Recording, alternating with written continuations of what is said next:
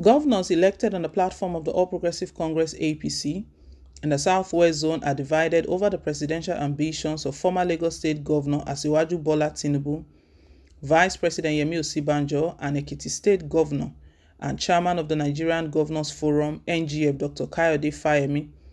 While Fayemi is still consulting, 3 of the 5 governors from the zone are said to be with Tinubu, and 1 is undecided whether to back Tinubu or Osibanjo.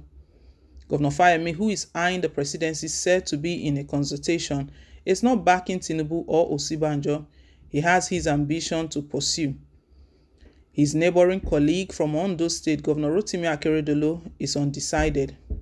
However, it was gathered that Governors Babajide Sanwo-Olu of Lagos State, Gboyega Oyetola of Osun State, and Dapo Abiodun of Ogun State are solidly behind Tinubu. This happens as aggrieved APC governorship aspirants in Ekiti, who lost out in last Thursday's primary, said they would not leave the party.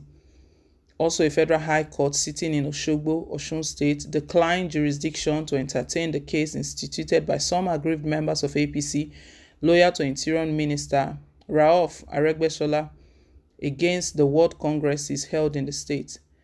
Meanwhile, a chieftain of the party and former House of Representatives Committee Chairman on National Security and Intelligence, Aminu Sani Jaji, has weighed in on the crisis in the party, declaring that a national chairmanship aspirant and former governor of Zamfara State, Abdulaziz Yari, is not a registered member of the APC. A source who spoke with Vanguard in confidence said, "The governor of Ogun State is with Tinubu. It was the Tinubu bloc that produced Dapo Abiodun as governor in 2019 and not Osibanjo's bloc."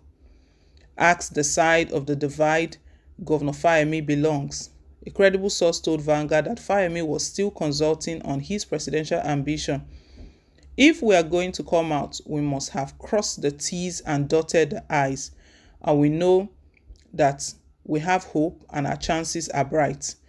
There's no point coming out without making an impact. It is important to make due consultations and be sure that if I can come out, people will support me.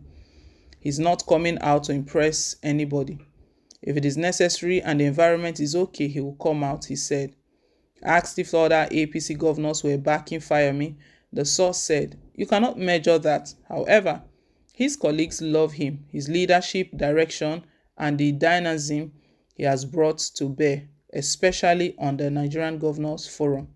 Meanwhile, in Osun, the aggrieved party members had urged the Federal High Court sitting in Osogbo to invalidate the World Congresses held in the state on July 31st, 2021. The APC National Caretaker Chairman, Governor Maimala Birni, Chairman of the Congresses and Appeal Committee, and the Independent National Electoral Commission (INEC), among others, were joined as defendants in the suit. In his plenary objection, counsel to the party, Governor Birni and INEC urged that the case was a purely party affair, which the court should not dabble into, and that Governor Birni, by virtue of his position, cannot be sued in such matter, among other grounds. Counsel to the aggrieved party members, Mahmood Adeshi San, said the court could hear the matter because it bordered on exclusion of party members. The presiding judge, Justice Emmanuel Ayola, while giving his ruling, held that the suit brought before the court was strictly a party affair, which the court could not meddle in. The claim of the plaintiff is to draw the court into the internal affairs of the party, which is not enshrined in the Constitution. The Supreme Court has said courts can't interfere with the internal issue of a party unless it falls under Section 87 of 9 of the Electoral Act.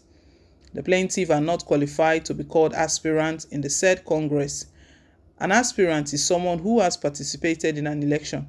The fact remains that this matter does not relate to the nomination of any candidate. Accordingly, the dispute does not fall under Section 87 of 8 of the Electoral Act and Section 251 of the Constitution of the Federal Republic of Nigeria. The case of the plaintiff is not covered by the law and can't be adjudicated by the court, he ruled. Meanwhile, a coalition of APC women groups has asked President Muhammadu Buhari to postpone indefinitely the national convention of the party fixed for February 26th. This was contained in a statement signed by Dr. Cecilia Ikechukwu and other members in Abuja yesterday. The coalition said there were many contentious and unresolved issues which might affect the outcome of the convention. Your Excellency, currently the party has factions in 14 states, which is because the Caretaker and Extraordinary Convention Planning Committee, CECPC, under His Excellency, Mai Mala Buni, has done a good job in reconciling factions in other states and reorganization of the party. The party is yet to recover from the attendant losses from elections that were ordinarily guaranteed in Rivers and Zamfara during the 2019 general elections. Instead of learning the hard lessons contained in those avoidable experiences, the state governors and the colluding party leaders are rather adamant on repeating the show of shame on a national scale by fixing a date for the national convention without first resolving the damaging issues on ground.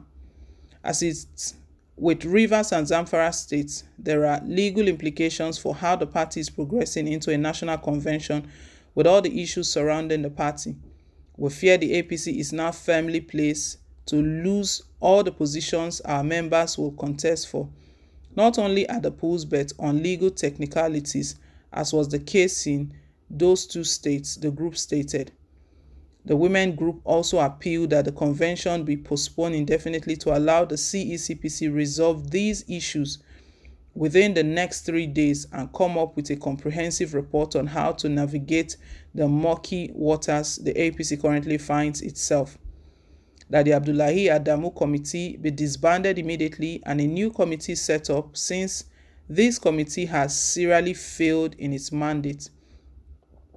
That Mr. President unites the APC stakeholders and lead them to counter the influence of the cabals that want to destroy the party from within at all cost. It is our firm belief that these steps, if urgently taken, can pull the APC from the brink, although the window for saving the party is fast closing.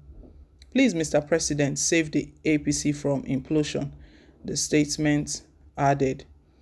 APC is a failed party, seriously failed party, and crisis, they've been having crisis for a long time. You know, it was even the same crisis that sent Adams Oshiomhole out, and ever since Adams Oshiomhole was even removed, because he was said that he was the problem in the party, was the cause of all the problems in the party. Even after removing Adams Oshiomhole, the party is still in serious crisis, all because of their personal interest, not ready to serve the people, fighting for their own stomach and their own interests and their ambitions, which is causing the clashes here and there. Well, guys, 2023 politicking has started. Southwest APC governors, they are divided over Tinubu, Osibanjo, and Fayemi. Let's hear your thoughts. Thank you once again for staying tuned. Please don't forget to like, share, and to subscribe. Till I come your way again with more updates. Bye.